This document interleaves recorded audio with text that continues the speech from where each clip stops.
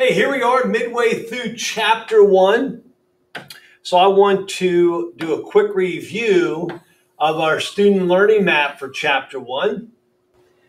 So the essential question we begin with says, hey, what is geometry? What are some basic figures, terms, and patterns we need to recognize?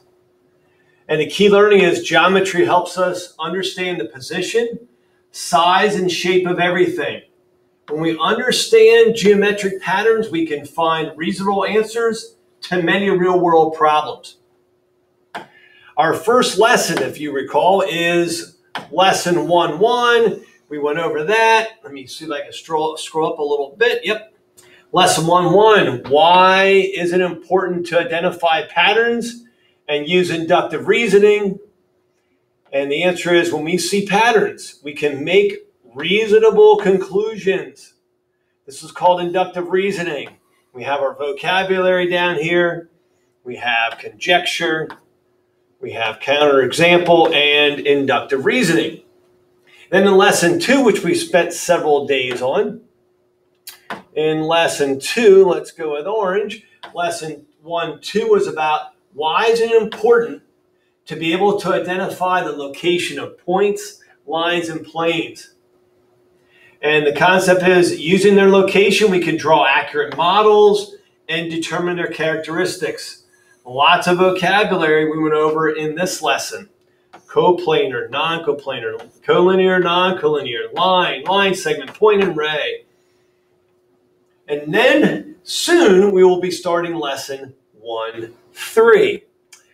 So let's go back to green. So lesson 1.3 is about postulates. Why are postulates important to the study of geometry? As it says below, postulates state facts that are accepted as true.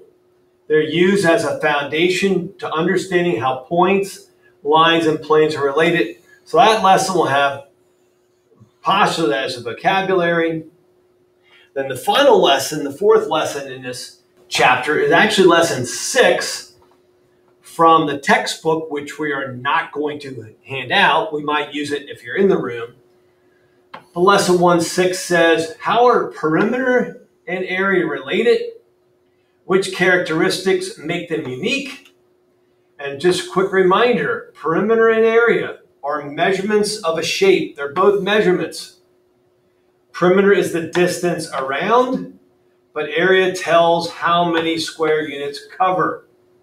So you got to know the difference between area and perimeter, what the formulas are, and how you label areas with square units, and perimeter is labeled with regular units.